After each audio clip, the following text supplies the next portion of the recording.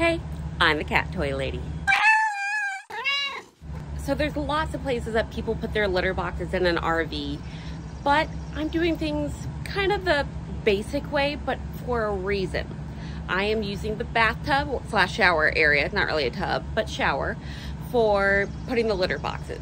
Yes, lots of people use little hidey holes and spots like that for putting their litter boxes when they're in the RV. That way it's not out in the open and stinky and, you know, that type of thing, and not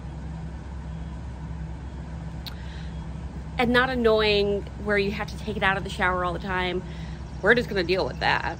But the reason it's in the shower is, one, the shower is clear and the cats have visible range. That way they don't have to worry about any ambush situations. If you've seen any of my other videos about litter boxes, when you have multiple cats, you have to think about openness, clarity, a big enough litter box, having multiple litter boxes, and not little hidey holes.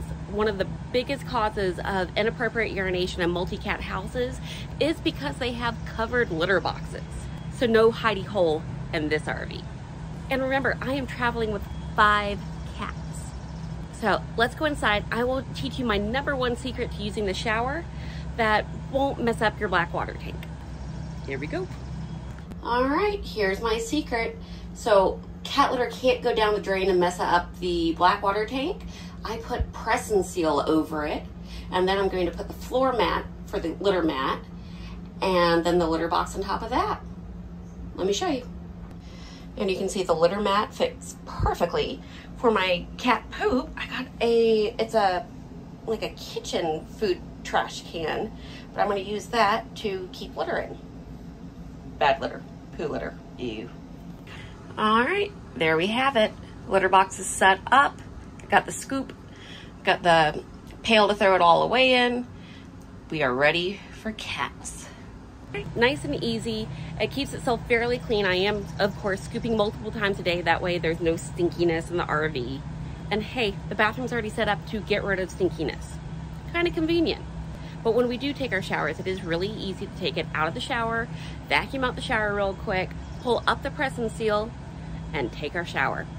I let the shower dry just a little bit, and then I put everything back in.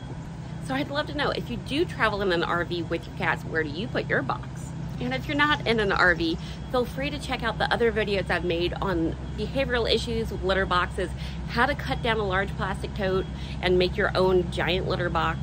And of course, if there's any particular videos that you want me to make, just let me know in the comments below. And don't forget, go play with your cat. Bye.